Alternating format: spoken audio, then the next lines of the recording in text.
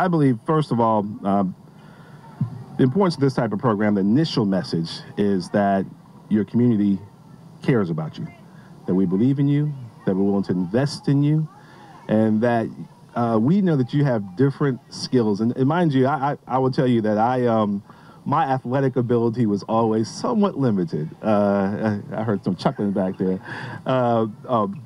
But I participated in team sports, in baseball and in football. And it always taught me something more about myself. Investing in young people, making sure they know we believe in them, helping them realize their various talents, some that may be on the court or off the court, or on the field or off the field. There's always a process there. And giving them the opportunity to participate, to meet young people they may not know, they may not go to school with, learn that the city is much larger than just our own neighborhoods, and that we are all interconnected and interconnected in very positive ways.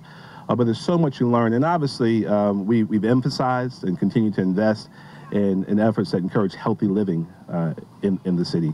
And recognize it's not just about sports, it's about what you put into yourself, it's about growing your own food, it's about eating healthy and living longer, happier, healthy lives together with the people that you love. There's so much to take away from this, and obviously many of us have fond memories about summer camp.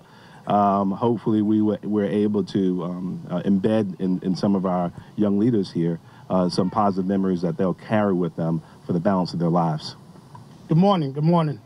This is once again an opportunity for us here at Columbia City of Columbia Parks and Recreation to emphasize healthy living when it comes to our youth, and being able to do it through sports instruction, and not only through sports instruction, but just having an opportunity to emphasize the importance of listening skills, teamwork, and so many of the intangibles that these young kids will carry with them after camp. And as the mayor mentioned, we've been doing it for such a long time. It's something that we look forward to every single day with so much help, so much investment from sponsors, nonprofit organizations, and different communities. And this is just an opportunity, again, to impact our youth, impact our communities, and hopefully allow the opportunity to be everlasting once they're beyond these couple of weeks of instruction. And just a few details we'll have for our first week, July the 6th through the 13th.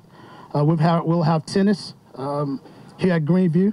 We'll have flag football at Drew Wellness, and we'll have cheerleading at Drew Wellness also. And we'll fast forward to August, our second session, the 6th through the 10th. We'll have golf over at the Clyburn Golf Center.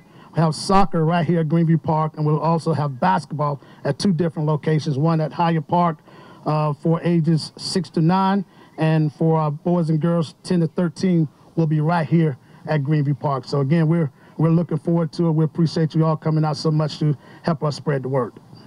These young people are superstars, and we're going to help them find their very best selves, and we know that they're going to go on and do some great things in life, and we'll accept nothing short of that.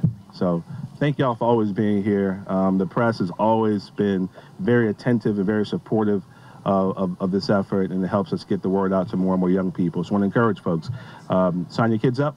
We want them to come and participate, and this will be a fantastic experience for them. Thank you, and God bless you.